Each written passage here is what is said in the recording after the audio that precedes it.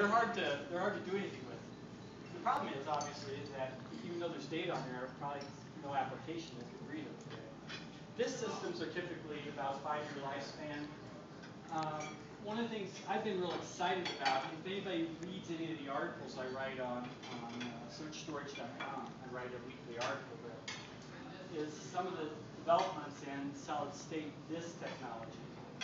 There are currently NAND flash technologies in usage. And I won't explain what that is, but if you see me later, I'll go over that technology. But basically, NAND flash can last 7 to 10 years in an unpowered state. It's actually pretty exciting. Phase change memory, which there's a couple of experimental products out now, which we'll probably see in about 4 to 5 years, with IBM and Micron working on those. Those have about a 30 to 35-year lifespan in an unpowered